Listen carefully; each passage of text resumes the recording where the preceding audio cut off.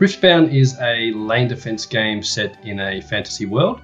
So it's kind of a world full of hidden magic where you as the player, you're in this big enchanted forest and you're kind of at the level of the creatures. So we've tried to make like everything oversized, like massive trees and this sort of stuff. So you kind of feel like you're really in there. When I came on the project, James and team had a really strong vision, I think, beforehand. And it took me a while to get that vision. Because when I see a big battle, I just want to write big battle music, but that wasn't what was needed. So the word we kept going back to was plucky. This sort of plucky thing gives it this kind of, it's almost this humour to the music. So it brings through a lot of humour, it brings through a lot of magic, but also it gives it lots of room to grow as things get epic and as more enemies come in.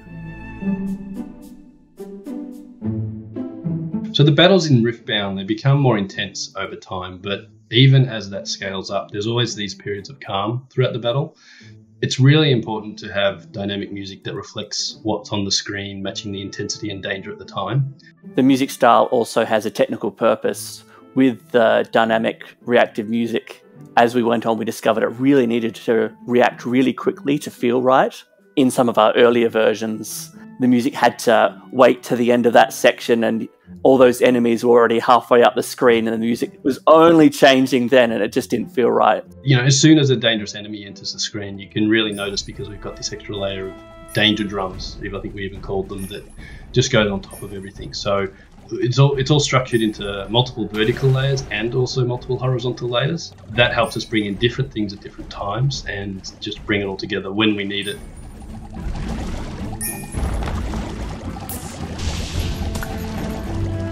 When the music starts in the level, it's kind of split into two halves, and we had the calm section and the suspense section. So in each of those sections was split up into a further 3 sections, and they could randomize and go to different ones just so they wouldn't get too repetitive. You know, when some enemies come in, we can get one layer of drums come in, we can get another layer of drums come in, or it can switch to the suspense section. Writing music for that was a bit like playing 3D chess because you need to make sure everything can hook up with everything else.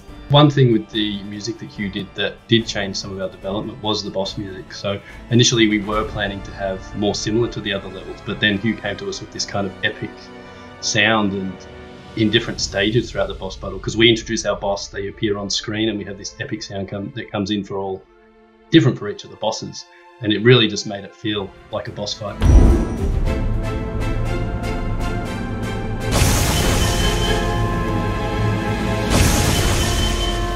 I'm a big fan of layering my own voice with the choirs.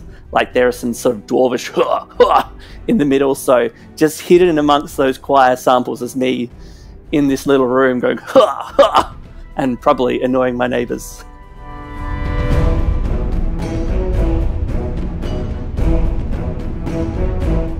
As game designers, we don't often know exactly what we want, and we don't know how to evaluate the abilities of a composer. So it's super important for us that we get to see a portfolio that shows you a range, because if what we want isn't shown in the portfolio, then it becomes a bigger risk for us. It's really all about communication with the team you're working with and being really consistent with that communication. Going forward, something I want to do is whether it's every Monday, every Friday, just make sure to put that message in the chat saying, you know, I'm up to this bit behind with this bit, this is going well, I had this idea, just to make sure everyone's at ease, just to make sure the team knows you're on top of things, that you're invested and things like that. Riftbound is available on Steam to purchase right now. Yeah, so you can follow the game or us on Twitter, but we mainly hang out in Discord and we're quite active there. If you want to have a chat with the devs, you're welcome to do that. Yeah. And you can find the Riftbound soundtrack and some of my other work on streaming services, on Bandcamp, or you can troll me on Twitter @Hew Wagner.